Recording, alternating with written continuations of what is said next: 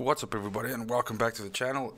Continuing on with my best of and worst of lists for 2020, I thought that we could look at games today, and again, had some really good games that came out in 2020. Some games which I still play right now.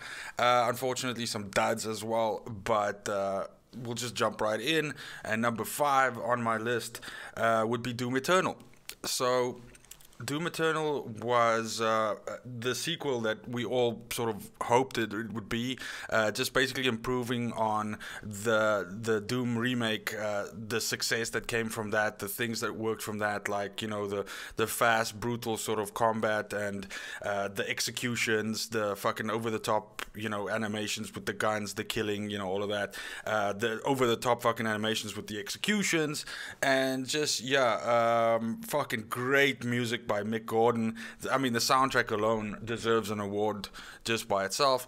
But yeah, just such a frenetic type of shooter experience that you really don't get anywhere else. You know, the pace, and you know, every encounter that you go into is almost like a little puzzle that you have to solve as you are navigating your way through like a fight. And you know, you're like, let's kill these guys first and then execute this guy and then swing from this bar over here and then execute that. So yeah, just really fucking good. I was really impressed by it. I was a little bit skeptical of the whole sophomore slump sequel-titis, you know, kind of situation that can happen with something like that, but luckily it didn't happen, and Doom Eternal was pretty fucking good. I'm actually looking to, you know, replay it at some point, probably in the next I would say month or so, and basically record the whole thing. But it was really good, and I can highly recommend it if you haven't taken the dip yet. If you liked the Doom remake from a couple years back, then this is a fucking no-brainer. You just need to get that as soon as you can. Don't even wait for special price or anything like that. Just grab it. It's good shit. Okay, then my number 4 would be Ori and Will of the Wisps. I'm not a massive platformer fan. I'm not a massive roguelike fan or any of that, but there's something about this particular game, and again, this is also a sequel, just like Doom Eternal was, that just really, the animation just really grabbed me. The story really grabbed me. The soundtrack is again fucking amazing. Just really well done. I believe the full soundtrack of this game is done by an orchestra, and so just top-notch production values. Such an amazing game, especially at the price point that it was selling.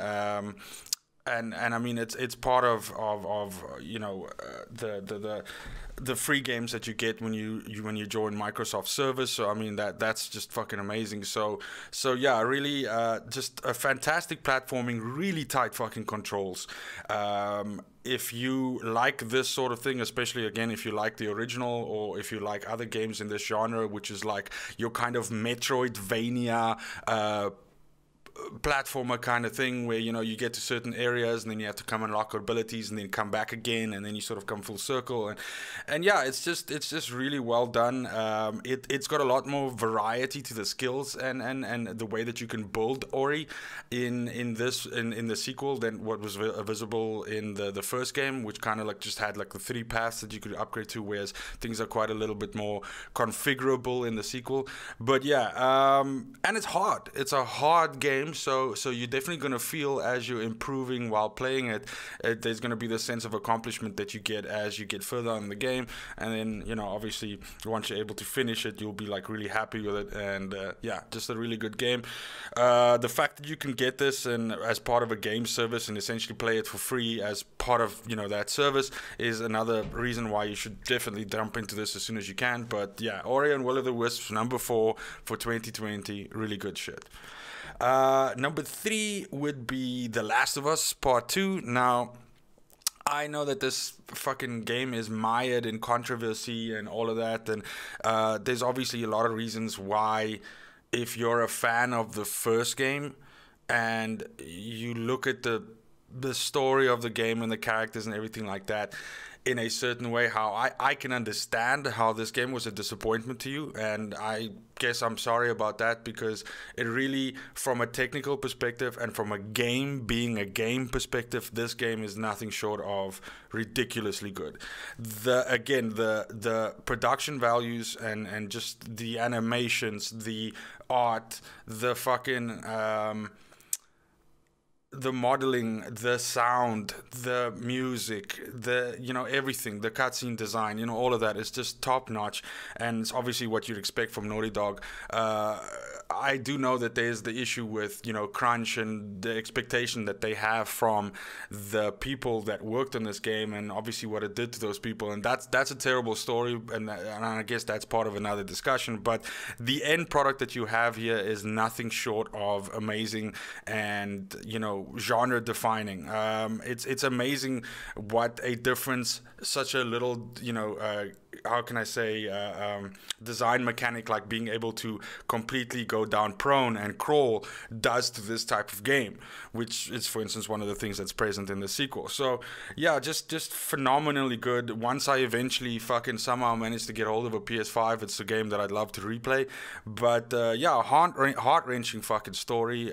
Just ridiculously difficult to watch in some cases. I mean, it's brutal. It's definitely one of the most brutal games in terms of like how realistic the violence is that I've ever played in my life. And yeah, it's just a phenomenal achievement for Naughty Dog. I fucking wish that, and maybe I get my wish or something, but I wish that there was another Uncharted coming, because if this is the kind of quality that they could squeeze out for Last of Us Part 2, then I just kind of wonder what another Uncharted would have looked like after this, after everything that they managed to do in this game. But anyway, notwithstanding, Last of Us Part 2 at number 3 was a phenomenal game, and it's my third favorite game of 2020.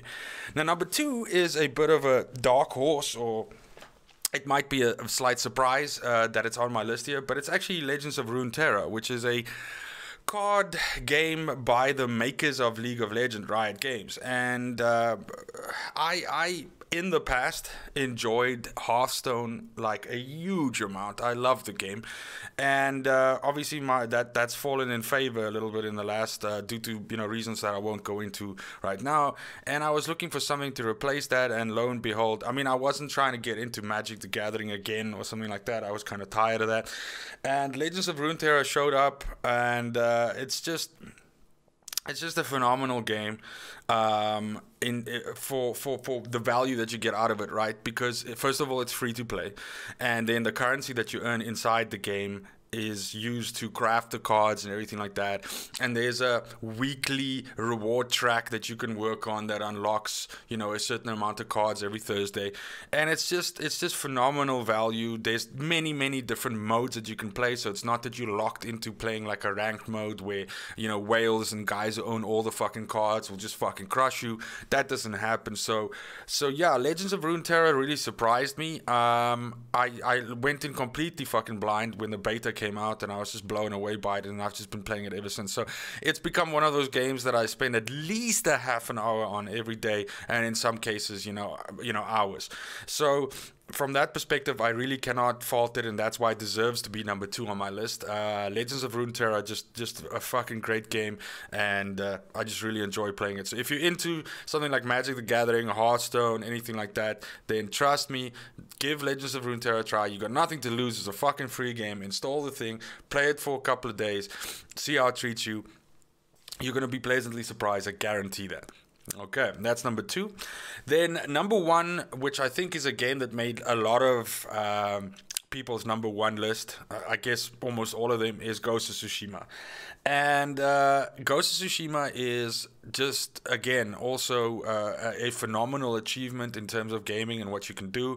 And now seeing how it performs on the PS5, for instance, and just the jump from 30 frames to 60 frames per second and all of that even just makes it more phenomenal. At least the footage that I've seen. Of course, I haven't played it myself on PS5, but as a game itself, it's the full package. So it's got the eye candy. The graphics are amazing. It's it's beautifully animated, beautifully designed. It's got amazing features in it, like the limited HUD and the way that you navigate by not necessarily using map markers and things like that, but using the wind to guide you and that sort of thing. So just phenomenal steps in the right direction when it comes to this minimalistic sort of design, and letting a person sort of navigate by their own eyes and what they see in this surrounding area instead of, you know, opening up a map the whole time and looking.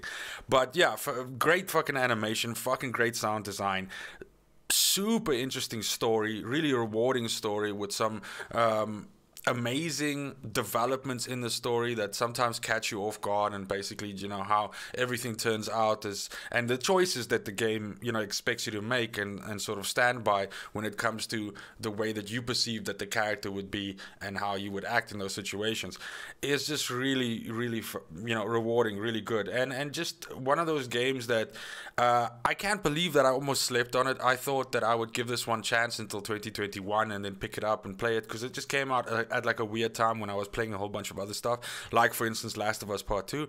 But I'm so glad that I didn't, because it's just such a good game, and I'm glad that I was able to play it and not have it, you know, spoiled for me too much, or, you know, something like that. I was able to enjoy it while it still was very new.